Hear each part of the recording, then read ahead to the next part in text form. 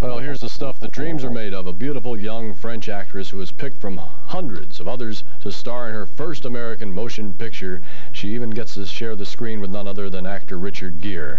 She leaves her home in Paris to come to Southern California to shoot the film, then starts her whirlwind promotion tour, making her first talk show debut in the United States. Where else but here? How about that?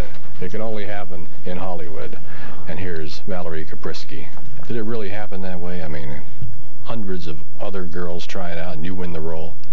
Well, I suppose, because I didn't see all the girls, but I heard they asked for a lot. Now, you came over from France to here to audition? No, I auditioned in Paris, and then they flew me here to do the screen test. And I heard I was the only one, in fact. They flew in here. Did you know of Richard Gere before you did it? Sure, I did. Did you know of Ron Silver? Well, not really. I heard his feelings. So depressed. Now, you've made films in France, though, haven't you? Yeah, small movies, small parts.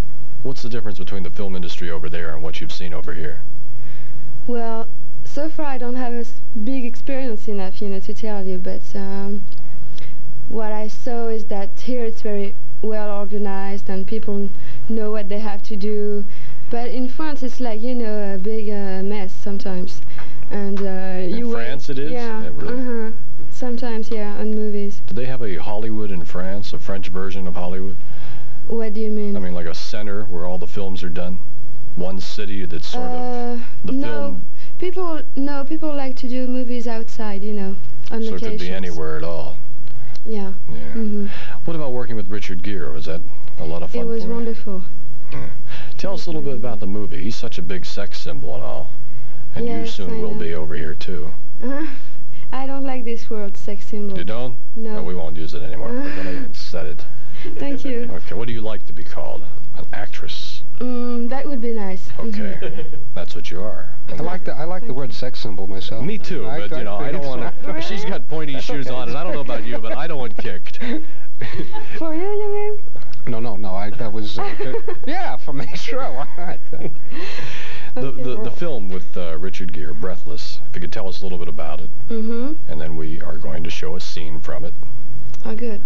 So what I could say is that well, it's a story between two people only, and the girl is a student in UCLA. She studies architecture, and she's French, of course. She's living alone. The parents live, I think, probably in Paris. And she meets that guy that is completely the opposite, He's very crazy and wild, but she's serious and organized, and she knows what she wants. She thinks a lot, but he doesn't, he reacts a lot. He acts as soon as he thinks, and that is the big difference between them. And the clip we have here is where he's waiting for you outside of UCLA.